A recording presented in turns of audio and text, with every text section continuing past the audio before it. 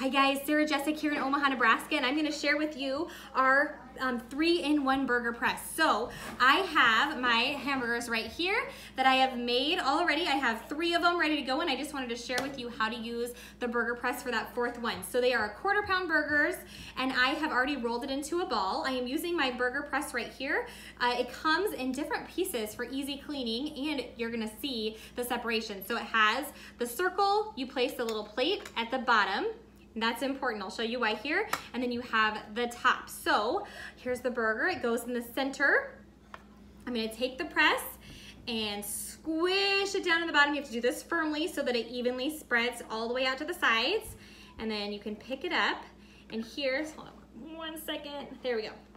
Okay, so here's what I really love about this is that sometimes with burger presses, things get stuck. But when you flip this one over with Epicure, the plate comes out.